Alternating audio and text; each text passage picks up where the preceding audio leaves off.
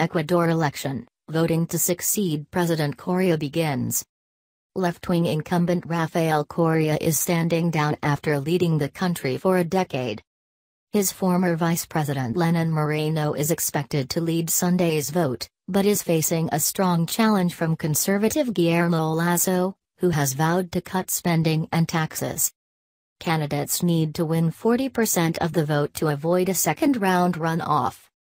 Mr. Moreno, a key figure in Mr. Correa's cabinet between 2007 and 2013, is predicted to win Sunday's vote, but not with enough to avoid the second-round runoff.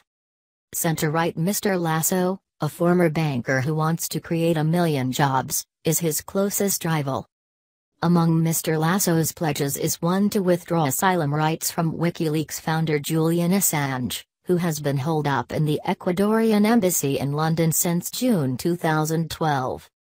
Mr. Moreno, who became paraplegic after being shot in the back in 1998 and has most recently served as UN Special Envoy on Disability and Accessibility, has tried to distance himself from Mr. Correa in recent years.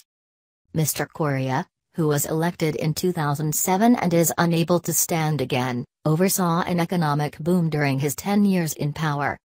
But a slump in the price of oil meant the oil-exporting country was unable to continue supporting its poverty reduction programs, and was criticized for not putting money aside for hard times.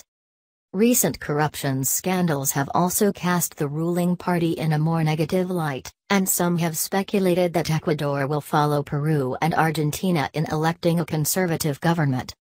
Voting is mandatory in Ecuador, and 12 million people are expected to cast their ballot on Sunday, starting at 7 o'clock local time, 12 o'clock GMT, with polls closing at 1700 hours local time, 2200 hours GMT.